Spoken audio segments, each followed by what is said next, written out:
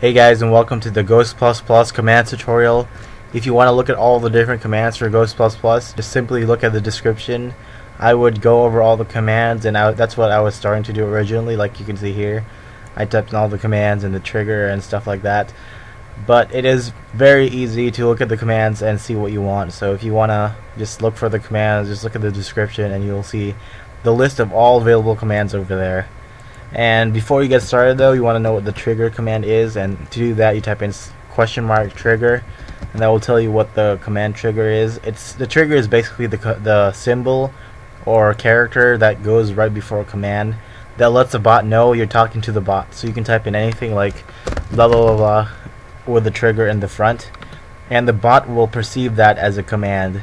If you don't believe me, you can look at the bot itself and it will say that this is a command and I have received this command from an admin.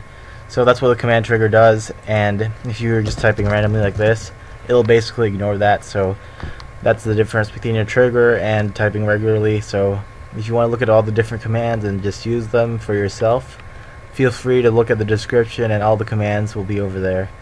And like I said, I was starting to record and I figured it took me 5 minutes or so to explain all of these different commands in the very beginning. But I figured it's going to be a lot easier if you just have the entire list right in front of you and read them off one by one. And that's basically all. Thanks guys for watching. If you want more helpful videos like this, then feel free to subscribe. Peace.